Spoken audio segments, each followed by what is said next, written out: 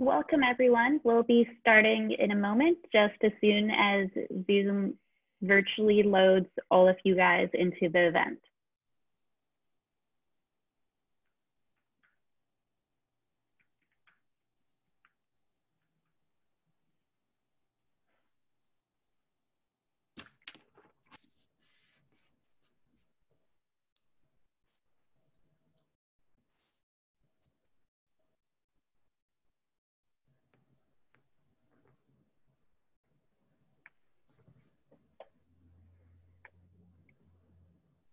All right, it is my privilege to kick off this event, Pandemic Resilience, Work and School. My name is Carmel Shakar, and I'm the Executive Director of the Petrie-flom Center for Health Law, Policy, Biotechnology, and Bioethics at Harvard Law School. We are co-hosting this event with the Edmond J Safra Center for Ethics at Harvard University. This event is highlighting the amazing work that the Edmond J Safra Center has been doing with their COVID-19 response initiative, which is a bipartisan group of experts in fields such as economics, public health, technology, and ethics gathered from around the country, which has released the nation's first comprehensive operational roadmap for mobilizing and reopening the US economy in the midst of the COVID-19 crisis.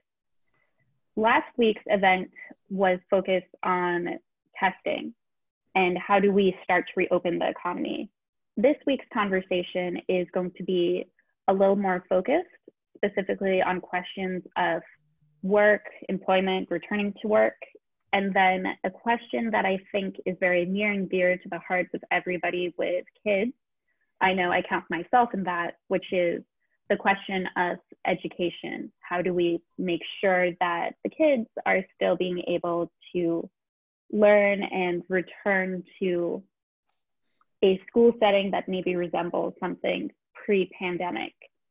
We are very lucky to be joined by a fantastic panel of experts. I'm going to introduce them in no particular order. First, we have Meredith Rosenthal, who is the C. Boyden Gray Professor of Health Economics and Policy at the T.H. Chan School of Public Health. We have Sharon, Executive Director of the Labor and Work-Life Program at Harvard Law School, and Mira Levinson, Professor of Education at the Harvard Graduate School of Education. So I want to give you a big welcome. Thank you for joining us. Before we launch into the questions, I just have a few housekeeping things for our audience. First of all, I mentioned the Safra Center's Rapid Response Initiative. If you would like to read the roadmap or the reports that came out in support of the roadmap, please go there. You can also go to pandemictesting.org for resources. For this event specifically, if you have questions, and we very much hope you do, because this is a moderated discussion, and so if there are no questions, it's just me coming up with questions, please use the Q&A feature in the Zoom if you are logged into the Zoom to ask questions, or if you are watching via Facebook, please ask those questions on Facebook and those questions will get to me.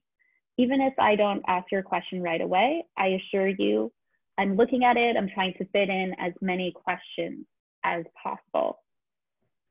Another final thing that I want to say, I know that we're all hungry for information, and I want to emphasize that the event today is discussing what key recommendations for work and school are. Even though the three that we have are some of the leading experts, we want to make it clear that nobody can yet answer specific questions like, when can I get back into my office? My cactus is about to die. Or I would really, really like my third grader to get back to school because I'm at my wit's end. When is that going to happen? Unfortunately, nobody is equipped with a crystal ball, so you can't quite answer questions like that, but we will hopefully give you a lot of context about what is going on there. So with that, we're going to kick off the substantive portion of our discussion. And so first, I want to ask the three of you, how did you come to be involved with the Edmond J. Safra Center's COVID Rapid Response Initiative? Hi, Carmel. I'm happy to start.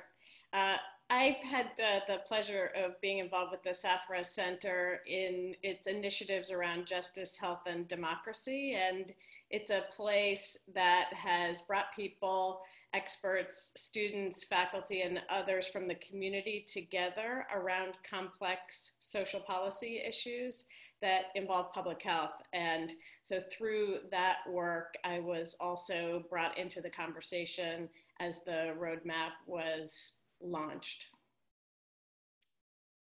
And I'm happy to go next. So I think it's really indicative of how they cast a really wide net in coming up with this roadmap to ensure that it was really comprehensive and different than a lot of maybe the other efforts, in that I am not a public health person, but I think they recognize that these kinds of testing, contact tracing, and certainly social isolation kinds of recommendations have really profound impacts for the world of work, and particularly for the people who are working, starting with essential workers.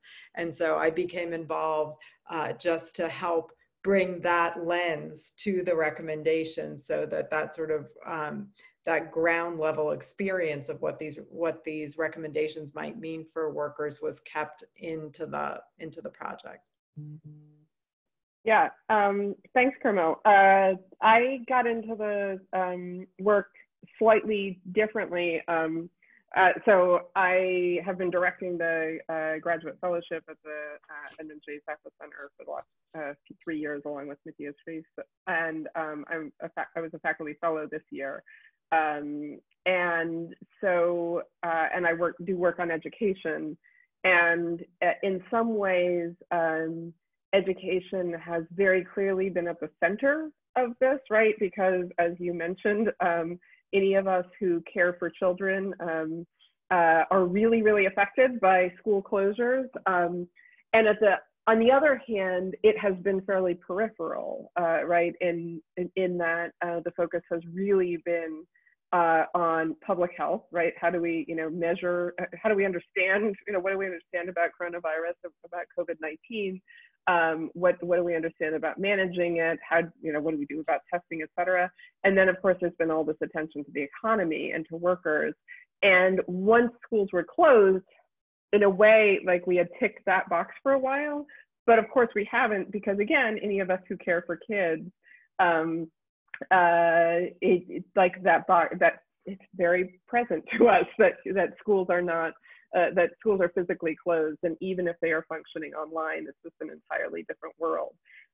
So I got pulled into the work, or I drew myself into the work really through trying to bring schools back into, or thinking about them as a pillar of community resilience and pandemic resilience. So the first event, as I mentioned, was on testing, and that felt very immediately obvious, the relevance to pandemic resilience. The more we test, the better we know the spread, the better we can contain the spread of COVID-19. Where do you think work and education comes into this idea of pandemic resilience? And this is again to the entire panel. Well, so I guess I would just say, the way one might look at the goal of the roadmap as distinct from a purely public health approach to the pandemic is the goal is really to return the economy to functioning and to address the health of the population, to suppress the virus.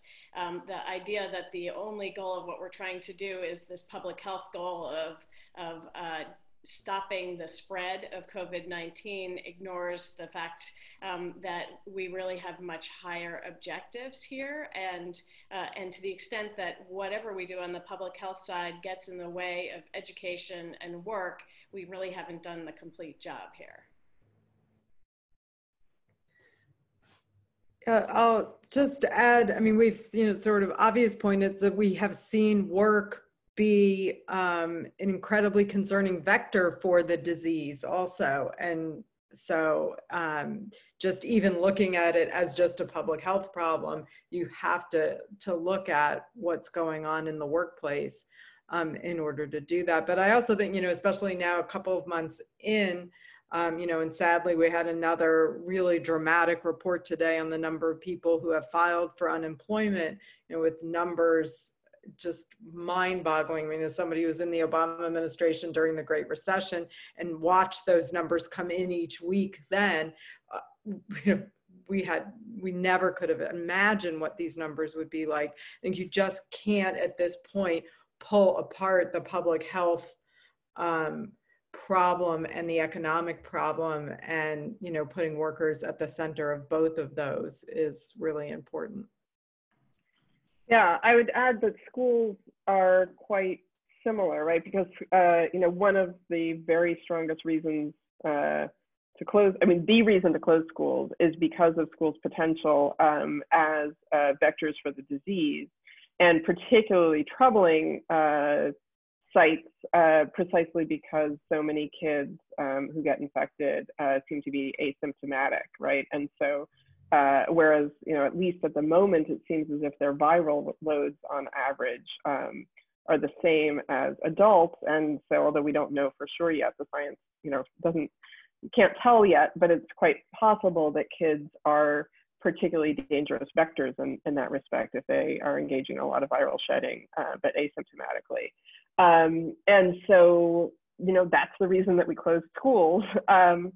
Yet at the same time, you know, one of the reasons that many places were resistant to close schools for so long is precisely because that itself has such a great impact in a negative way on public health, in fact, right? Kids get meals through schools. Many of them get nurses' visits through schools. There are social workers there, right? We know that the number of referrals around child abuse have cut in half in many cities, actually, since schools were closed.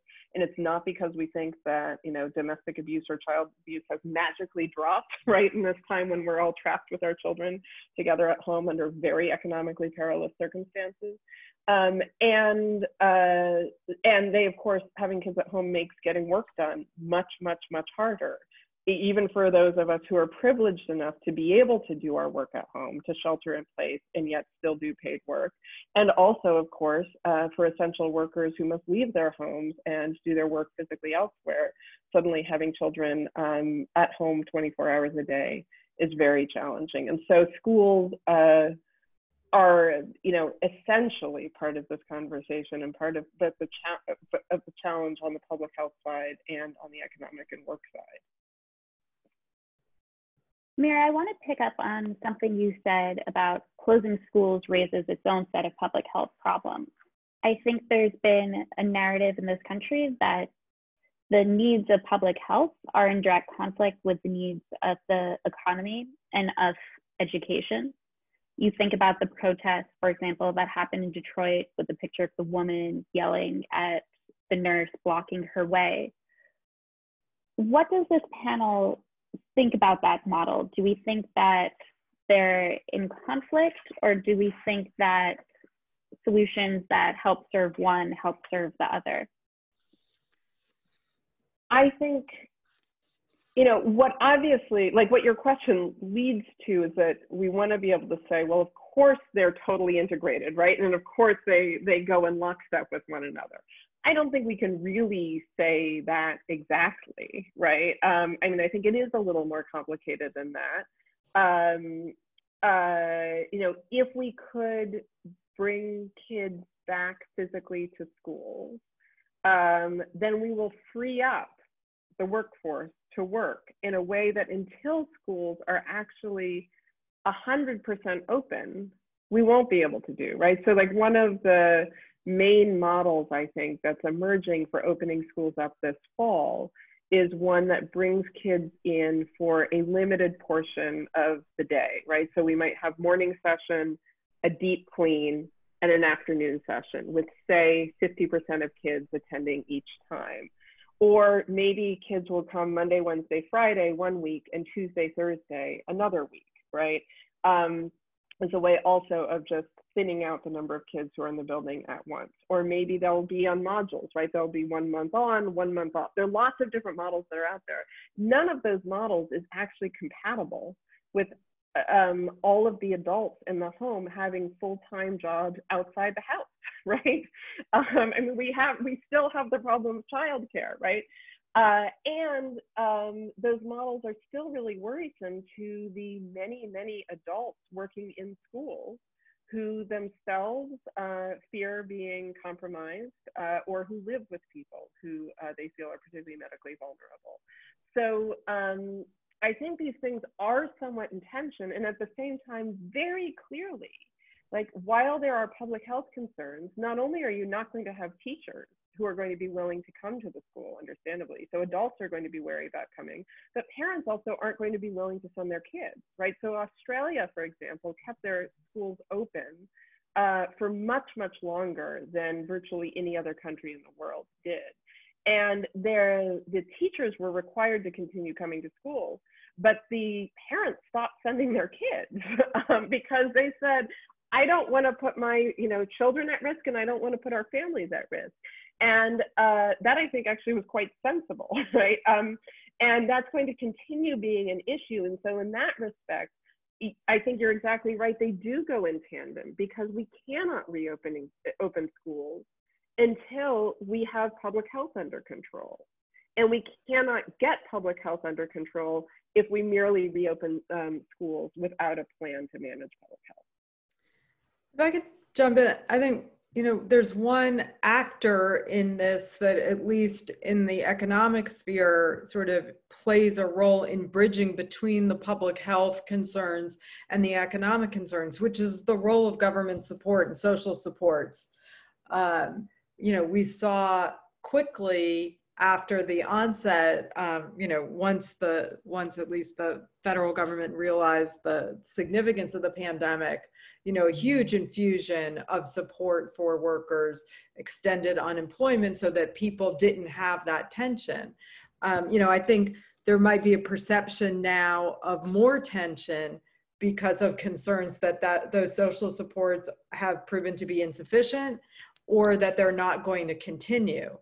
But certainly to address a lot of the problems that Amira was just raising about, whether workers can be home if schools are closed because of the public health concerns, and certainly the concerns about, workers being exposed when they do go to work, for certainly not all workers, but for a large segment of workers, some of that can be mediated by having a sufficient government response. And that's very much, speaking only for myself, whether the government is going to step up and do that or continue to do that seems very much in question right now as we're following the debates about the next relief bill.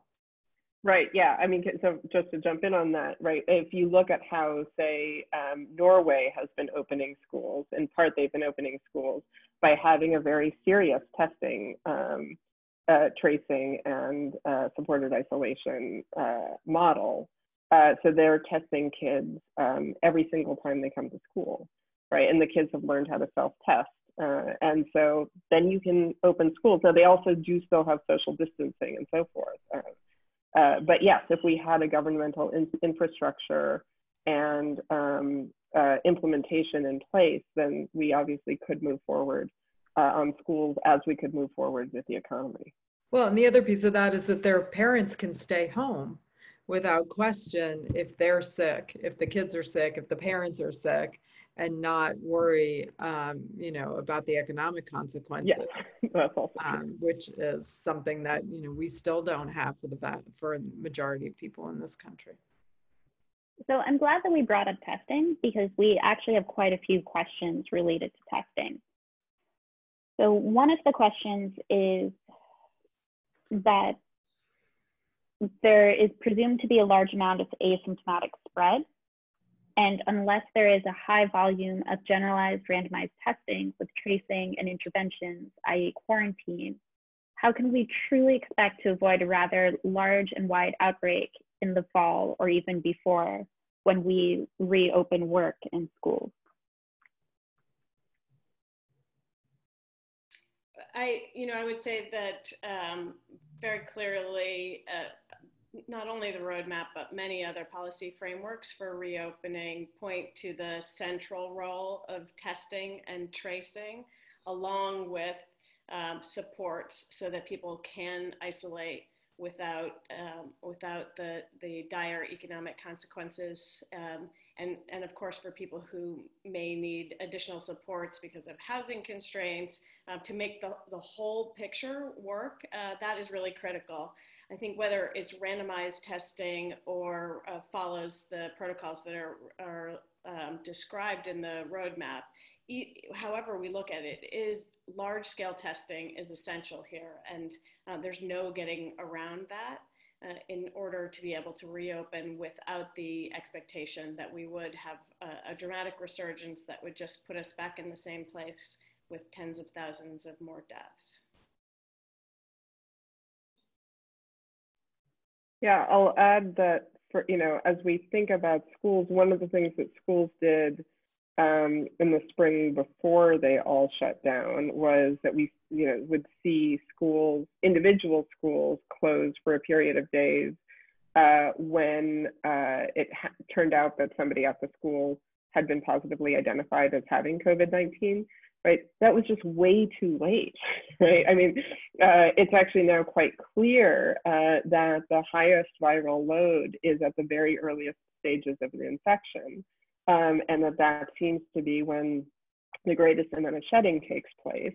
And so it means that in a close place like a school, you have a lot of transmission that is likely to be able to happen before you end up having somebody who is sufficiently symptomatic then to get tested and then to get diagnosed. And so, yeah, I think the only way that we can consistently keep schools open without risking massive second and third and fourth waves, right, are by having both surveillance testing within communities and then a really careful, systematic testing, right, of people, including kids and including teachers and so forth, who are back in buildings, following in many ways the pandemic roadmap. One of the things that my kids have been asking is, so my husband is an infectious disease epidemiologist, and they say, so are we past the peak? How far past the peak are we in Boston? And my husband keeps saying, there is no single peak, right? Like there is no magical peak and then we get past it and then like we're all done, right? There are local peaks. We may be past the local peak, but that peak will soon become overwhelmed if we suddenly start interacting again with no, testing and no surveillance and no awareness of who is ill. And that's, I think, a really hard thing to get in our minds, is that it's not as if once we've passed the peak, somehow then we're out of the woods. So it sounds like there's a need for very widespread testing to get to the point like in Norway where a kid wakes up, brushes their teeth, takes the test, and then goes to school. Do you think that we're where we need to be in terms of testing availability in order to start opening up work, in order to start opening up education?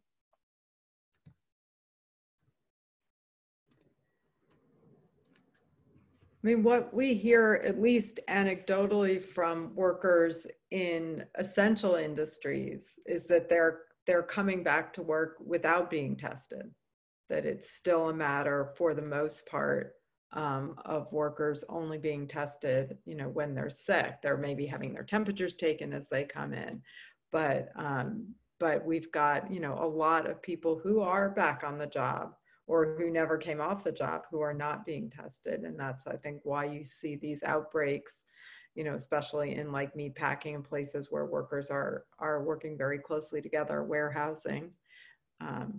But some of it too is it's very hard to know because a lot of employers aren't being transparent about how many of their workers are getting sick, how much testing they are doing. And workers aren't having a lot of insight into how those decisions are being made. I think in addition to some of those really important context-specific facts that Sharon was talking about, I think we can tell how we're doing on testing by looking at the positive test rate that we talk about in the roadmap, and many states and other governments are following. And so if you continue to get a very high rate of positive tests, that tells you relative to the prevalence of COVID-19 in your community, you're not doing enough testing. And so, we point to that as a really critical statistic as we think about the phases of how we address the pandemic, is really looking at that positive test rate. So that's a statistic that can help you ascertain, whether we're testing enough. I mean, I don't think we have is there, say, even a city or an industry or a sector of the economy that consistently offers testing even to all healthcare workers on a very, very regular basis right now, let alone, say, all essential workers who are, in that sector? I don't think so, right? So in that case, I think the answer has to be no, we are not where we need to be, right? I mean, that's something I think that the roadmap and virtually every other plan that we've seen for how to sensibly reopen the economy depends on, is having systematic and norms around testing, where we'll start to think that it's outrageous that if we're going to a building and working in contact with other people, especially if we cannot maintain social distance, that we're not being tested, say, every week. Until that happens, no. So I live in Cambridge, where now Cambridge Health Alliance, one of the large hospitals, is offering testing to all Cambridge residents. And one thing that struck me is, you go take the test, but it's not like a pregnancy test. You don't get the results immediately. They turn it around really quickly. I've had friends get their results within 24 hours, but there's still that lag where somebody might take that test and then go to school or go to work. What sort of policies do we need to build in to address the fact that we don't yet have immediate test results?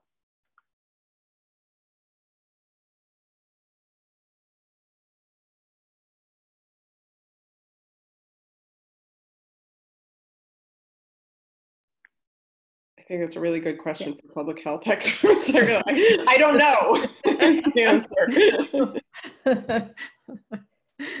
I didn't know Sharon wanted to answer that, and I'm not an epidemiologist either, but basically the way the models work, of course, is that we're operating on probabilities anyhow. So there's no certainty in the test result, and the lag increases the chances that, despite having done the testing, that an infection is passed on. And so the shorter the lag, the better, because the contact tracing can start more quickly, and the chances that the virus has spread to multiple generations of people, as it were, from that will be reduced. And so that's sort of all part of the math about how this works. But inherently, the way we understand the world to be, there'll be some lag before someone will get tested, and then that's really why we talk about the need for not only contact tracing, but for testing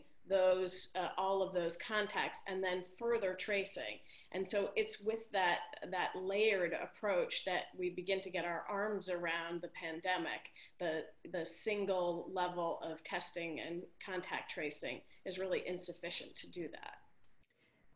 And then again, I mean, just to sort of keep beating the same drum, but then you also need, the law needs to better support that reality, so that to the extent that in the CARES Act or the earlier relief bill, there was a provision for at least some workers to have to get paid sick days, but it's been the interpretation by the Department of Labor has really not been helpful in addressing this reality. So if your ability to take paid sick days requires you to have gotten a positive test, then you're going to be, for a lot of people, they're going to feel compelled economically to go back to work until they get that positive test. And so there's an incentive for them to continue to interact in the world during that lag time. And so the policy behind the law can help address some of these, medical obstacles that we have. And, same thing for employers. A lot, there's, I think, been a lot of employers have been slow to adapt their pre-COVID, whatever we call that, before COVID, BC policies to address, some of these real challenges. It might have made sense to always require a doctor's note, but you actually don't necessarily want people walking into doctor's offices, or you want to recognize the fact that there may be this lag time, and that might be the critical time for people to be home and not interacting. Yeah, the one, I think I'd add two things. That is also a reason that you want to engage in large scale surveillance testing, right? So that you have an understanding of what's going on in a community, and are things rising, are things falling, are they staying the same, right? Because regardless of what you find out about any one individual, where there may be a delay, you can, see patterns. It may still be at a, it'll still be at whatever lag the testing results are. You may only be seeing the pattern, at a 2-day delay or something, but still that's much better. And so it gives you the opportunity to engage some things prophylactically, say if you start to see an increase. And it's also, building on what Sharon is talking about in terms of making it much clearer in labor law that people should be able to stay home and be paid for staying home if they are sick prior to getting a positive test. Similarly, as I'd mentioned, with teachers being concerned about coming back to school and parents being concerned about sending their kids to school, right? We need to prophylactically plan for how, again, before, say, somebody specifically has gotten a test, for people to be able to make smart choices about their health and their family's health, with in a way that keeps them also, economically whole, right, and able to continue contributing and able to continue learning and and being part of a resilient community without that all being on the individual, right? That is part of, I think, the beauty of the roadmap, is that it takes a systemic and institutional approach, as opposed to thinking about a whole bunch of individual decisions by individual people or even individual sectors of the economy. So I will say that question was based on an audience question. So good job, audience member, for asking a question that initially stumped our panel. Points to Gryffindor for sure. I want to back up to contact tracing, which Meredith mentioned in her answer to the previous question, because we have a thoughtful question asking, what are the legal issues surrounding mandatory information gathering for the purpose of contact tracing? i.e., is it legal for students to require students to install apps for contact tracing as a condition of enrolling in school, be it at the secondary or tertiary level of education? And then I would open it up to, especially for Sharon's expertise, what can employers ask in terms of individuals' health status before allowing them to return to work?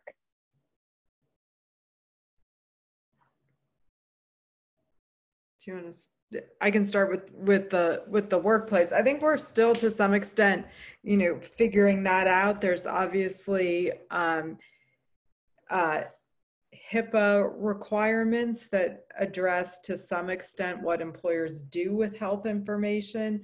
I don't know that there are any sort of blanket protections. I think we're more at a place where we're trying to figure out what are the best policies for workers to be protected while they're in the workplace, but also have their privacy protected. So this is still sort of an evolving area. In schools, so I should say I am not a lawyer, and so I don't know the exact answer to the question that you asked.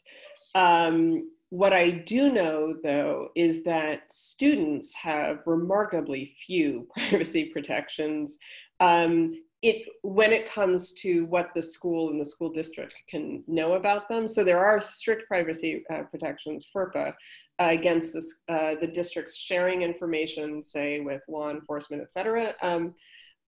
But for example, schools now, and they will ever more so actually this coming year, distribute what must now come to millions of devices to kids each year, right? Tablets, Chromebooks, et cetera. Kids who use a school-provided device or who use a school-provided email address can be surveilled virtually, ad nauseum by the school and the district. And in fact, every district now has often multiple contracts with surveillance companies, right, that are there in order to protect kids. That's the idea, right? Protect them from suicidal ideation, from if they threaten to shoot up a school, right? From cyberbullying. And in fact, schools and districts are obligated by federal law to protect kids from bullying and cyberbullying. And so that's another reason that these protective device, software is on there, because the schools can be sued if this happens using a school-provided device or email, even if it is outside of school hours, off of school property, on the weekend, et cetera. And so what that means is that the mechanisms actually to have this tracing app, I think, is there. And because every child, at least say above 3rd or 4th grade, is going to have to be provided a web-connected device in order to learn this coming year, it will be very easy. I mean, if these are tablets or computers, they're not necessarily carrying them around with them when they're going to the park or the playground and so forth. So it's not exactly like a phone, but still it has some capacity to track kids. And I think it's going to be legally permissible given the number of other ways in which kids' privacy is shockingly not currently of legal concern. So we have 2 questions that I think pair well together because they're both about what school will look like in the fall, and by school I mean universities. So we have one question that approaches it from the perspective of asking what the panel thinks about whether universities should offer courses in person this fall or go mostly online, and inquiring if there's a relevant difference between universities and primary and secondary schools reopening. And then we have another question that I think approaches it from perhaps a stronger viewpoint, asking, due to the limits of testing and an effective vaccine not available for another year, why not plan on teaching online for the fall? Colleges were able to transform and teach the spring semester successfully. If we open schools, we run the real risk of having to close and reopen continuously, which would cause much disruption.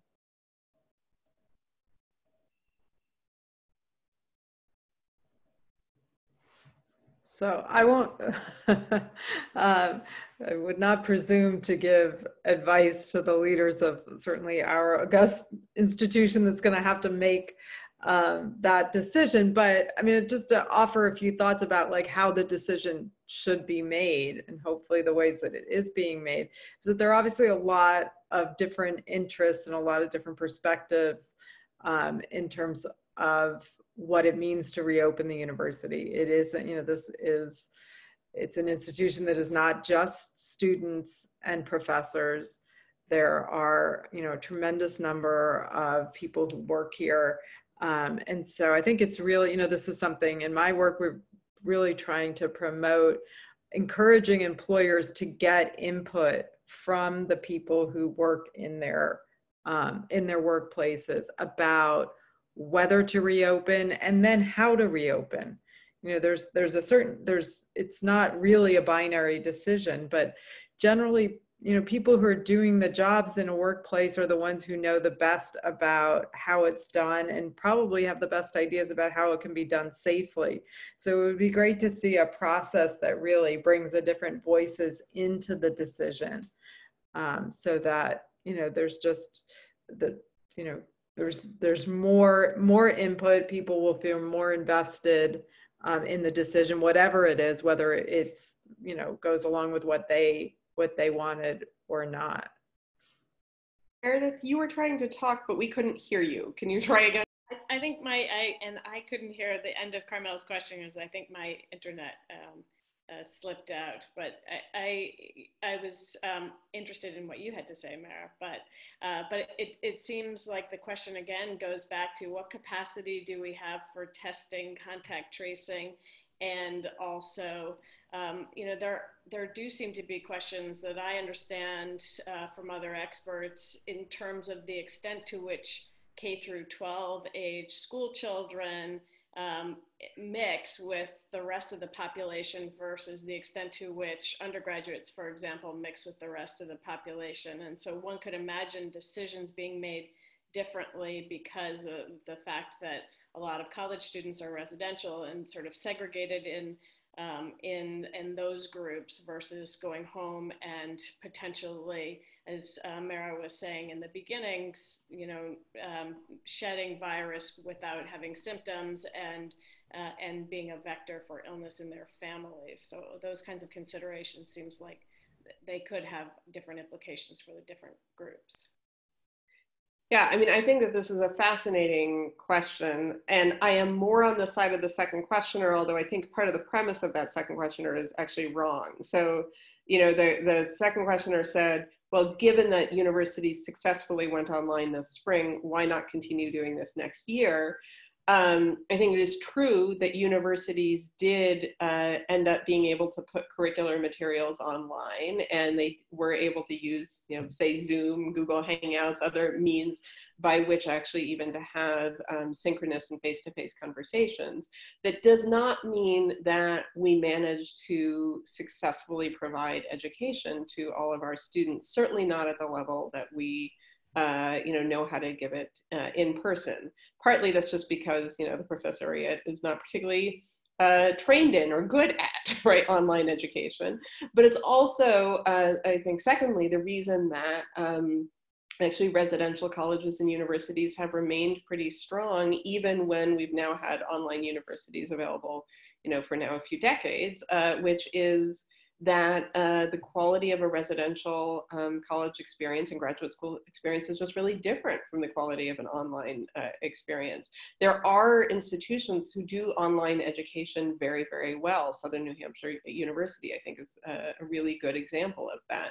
But it's set up to serve a different segment of the community, right? Much older students generally, much more mature students who often have a real reason, a very clear direction that they're going. And they're set up also with a huge range of supports, social supports, economic supports, mental health supports, et cetera, that again, most universities that are set up to be residential may know how to provide residentially. We do not know how to provide them remotely, right? And so there's so many parts of our infrastructure that we know how to do well when we can come visit you in your dorm room, send you to an office, have you as part, right, et cetera, that we don't know how to do remotely, don't know how to do when we're simply not hearing from you, when you're not checking in with us, et cetera.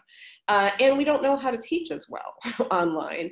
And there is a huge amount of evidence that show that students, on average, particularly our most vulnerable college and graduate school students, do not know how to learn as well online, right? There's what's called the online penalty. This is also true for K-12 education. So usually it's the most vulnerable students who have the hardest time persisting in college and succeeding in college when we provide an only online experience, because in fact, there are immense things around peer supports, around professor supports, staff supports, et cetera, around being in a place where everybody is trying to do what you are doing, rather than being in a place where it feels as if you're being selfish, sitting and studying, rather than going out and earning a wage to support your family, for example. When you're in a place where it's considered, where, you know, having pressure, where you get motivation from other students, right? Where the people you're around with understand the pressure of a deadline and take that seriously, as opposed to, say, the pressure of childcare, right? Which may be staring you in your face if you are at home. There's a whole network of things that help students be successful in colleges that are absent when they're remote.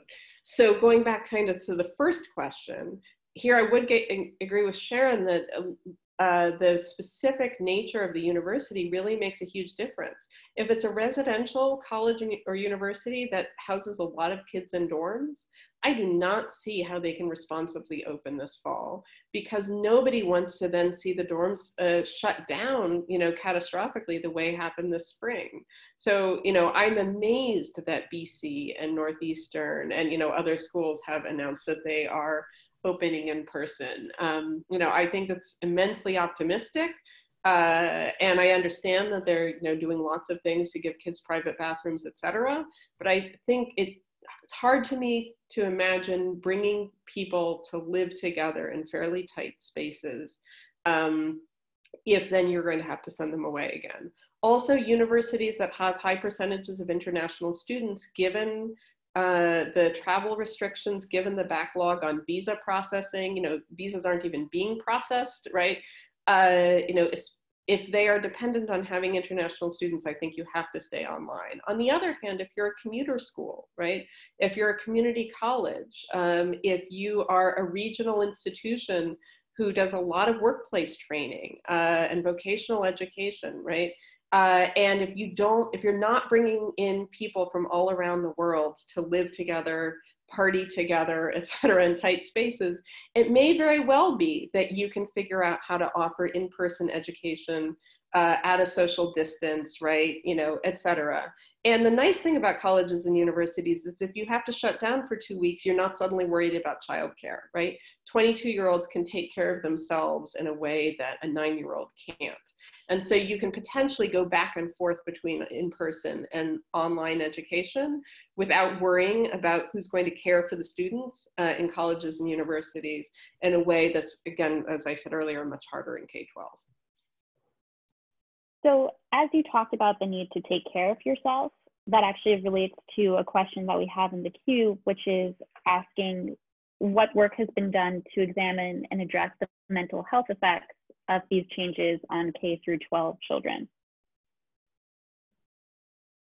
So there's a lot of evidence. There was actually a really good New York Times article, I think it was yesterday, on mental health concerns with K-12 kids.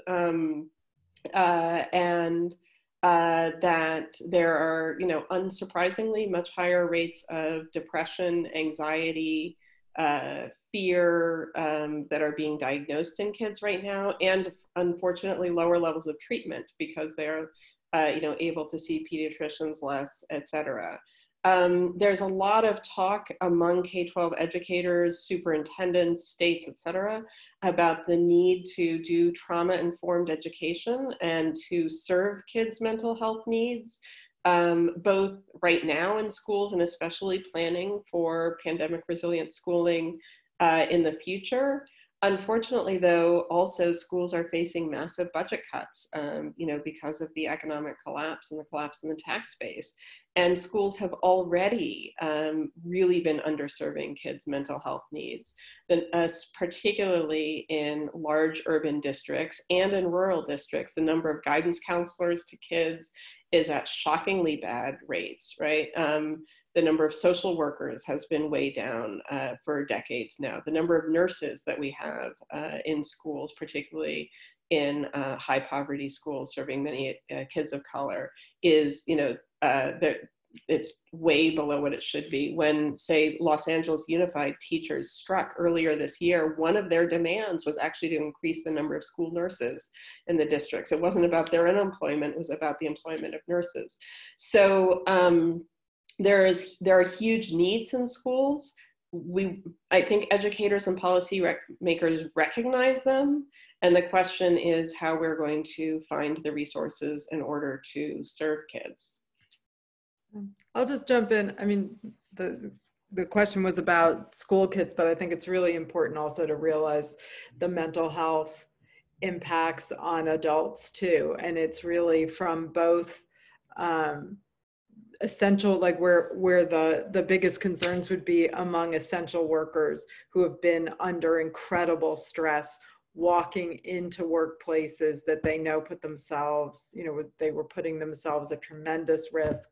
You see that among, obviously among healthcare workers, and there have been some very sad stories about suicides among doctors taking care of COVID patients. But you're going to see this too, I would imagine, among like meatpacking workers or other workers who were really been faced with the decision about whether to put themselves at risk or lose their jobs and then lose their ability to support their families. We're seeing a dynamic now where even if it's unsafe, if employers are offering workers to get their jobs back as there's more reopening, if they don't take that job, even if they think it's unsafe, they're being thrown off of unemployment. So you have this very dramatic choice being made. But then we also, in looking at the economic impact of the pandemic, we know from previous economic downturns that there's a great mental health toll on workers who lose their job, who are long-term unemployed. And so I think, this is going to be a very widespread problem that hopefully policymakers will take seriously. I want to expand this conversation on the impact of the situation on the most vulnerable to talk more broadly about issues of equity. And we can think about this in terms of gender. I think the audience saw my husband get up to take care of our child, but I've heard a lot of discussion about how work from home disadvantages women who are working disproportionately, or I think we could talk about it in terms of socioeconomic status. Meredith, I know that your work focuses on health benefits, for example, and people who are in jobs that pay less are less likely to have particularly rich health insurance benefits that might support access to testing and treatment. What are some equity concerns that you would say particularly worry you about the impact that the pandemic has on work or on school? Well, just since you raised the issue of health benefits, Carmel, I guess I would start there. So, one concern we have, of course, is that people will have differential access to testing and treatment because of their insurance type and how generous that insurance is. And so that's an ongoing concern. And because, of course, that lack of access has a negative externality. That should be a public policy concern as well.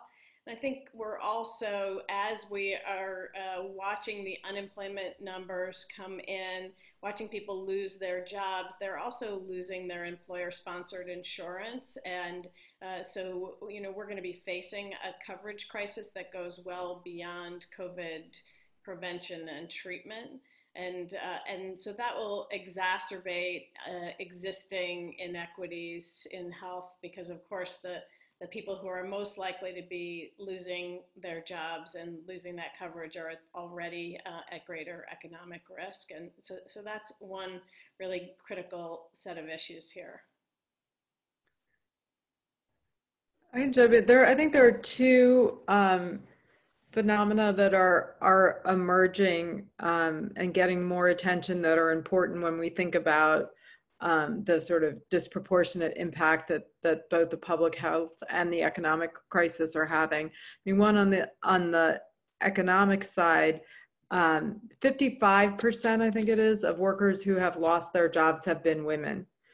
So this is a recession that has really hit women much harder than it has hit men. There are, different ways of looking at the data, but there are people who sort of describe this as all of the gains that women have made in the workforce in the past 10 years have been wiped out, like in the past 2 months. And we had a problem with women's labor force participation in this country before this experience. And so there's a lot of repercussions of that, but it's also, just on a gender equity issue, this is something that's really going to take us a long time and we won't recover from without thoughtful policy. The other sort of equity aspect that in my work I've been looking at a lot is the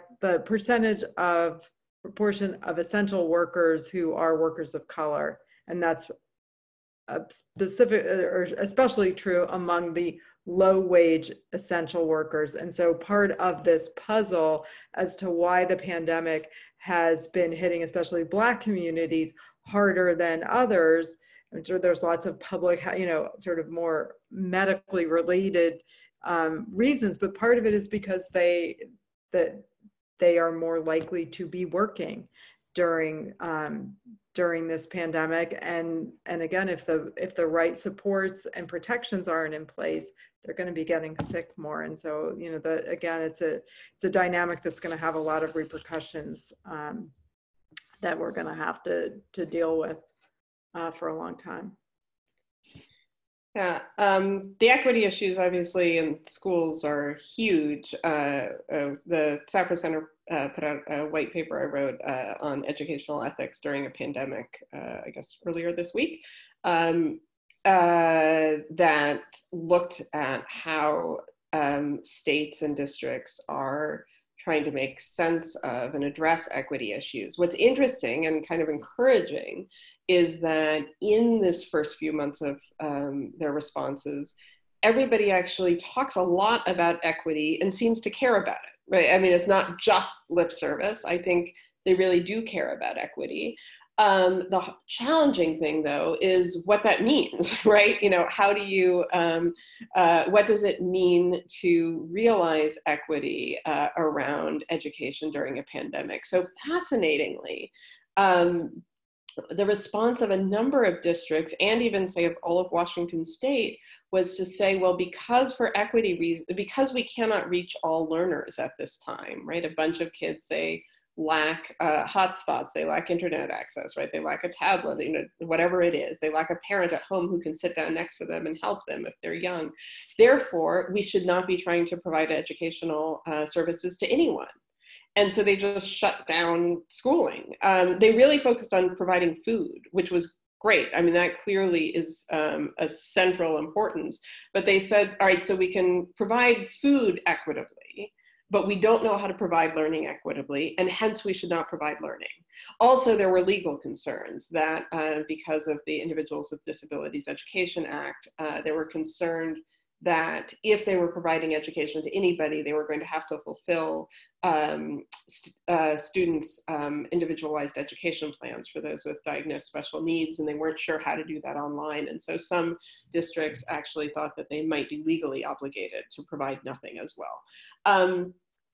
Pretty soon they realized that that level of leveling down, like that approach to equity of just total leveling down, was not a good one, in part because it was very clear that if you provide no education to anyone, what's going to happen is the parents who are able to are going to step in and start providing education to their kids. And other parents would really like to be able to do that, but they may not be able to do it as well, right? So since then, there's been this interesting sort of bifurcation of approaches to equity, where some districts and schools have said, well, we should be reviewing what we've taught and providing enrichment, right? So projects where you do an oral history with your family, or you go out and explore, the park or whatever. Others have said, no, equity actually means that we make sure that kids actually can progress on the curriculum, right? We don't want them to be left behind. And so they've gone totally, well, we're going to continue teaching the standards route.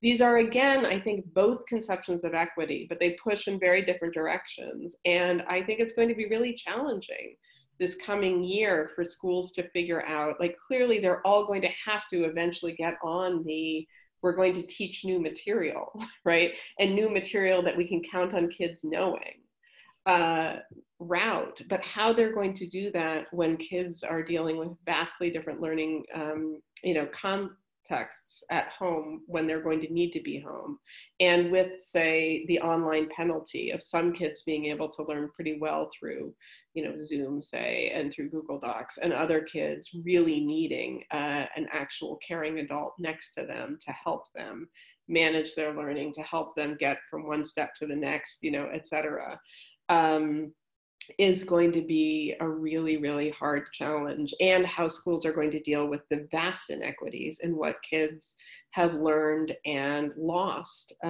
this semester, and in the traumas that they've experienced.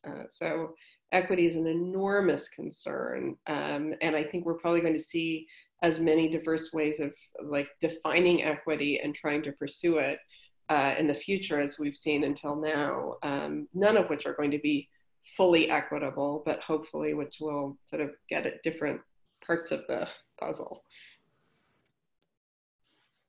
I think that that was a really thoughtful set of answers to actually bring us to 6 p.m., which is the end of our conversation time. We're very mindful that, you know, people have families, work, other commitments, so we try to stay on time with our event. I really want to thank the three of you for participating in what was a really fascinating and nuanced conversation about the challenges of getting back to work or continuing work, as well as what our educational system looks like right now, as well as what it might look like in the future. So thank you very much, panelists and attendees. Thank you for joining us in this conversation. Thank you for moderating, Carmel. Yes, thank you. Thank you, Carmel. Take care.